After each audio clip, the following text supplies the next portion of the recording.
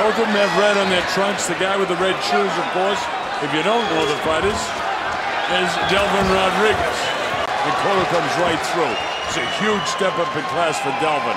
He's had 2 world title shots, and he says this is a more important fight in his career than either one of those shots. Came here in shape to fight this guy, but you can't land a jab when you're bagging up. Unless your name is Ali, or Holmes, or Norton.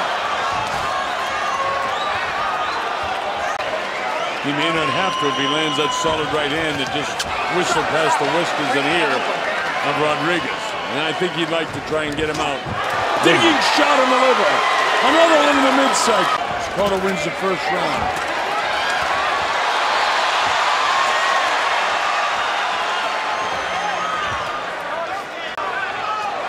Powering with that jab, and then RODRIGUEZ loads up his right hand, but it misses. Cotto's punches inside don't miss. A lot of hanging on by RODRIGUEZ. Cotto doesn't want to wait.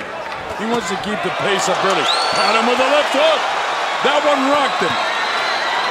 And you can credit those body shots for that because RODRIGUEZ had his hands down as well.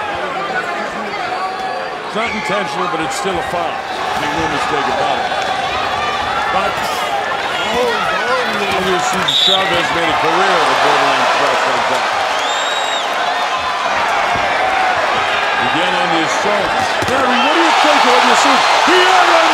He rocked him at the bell! A left hook landed on the jaw. Oh. There's a left hook that wobbled RODRIGUEZ and blinking his way back to the corner from another angle.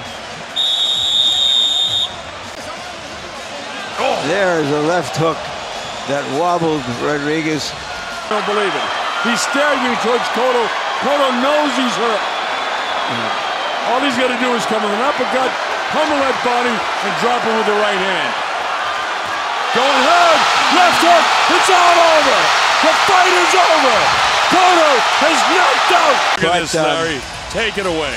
But it worked the way he planned and worked to make it work. Watch this, Larry. Watch the shot. Bang! Right on the chin. Frank Santor said, no, no, no. Take it away. But it worked the way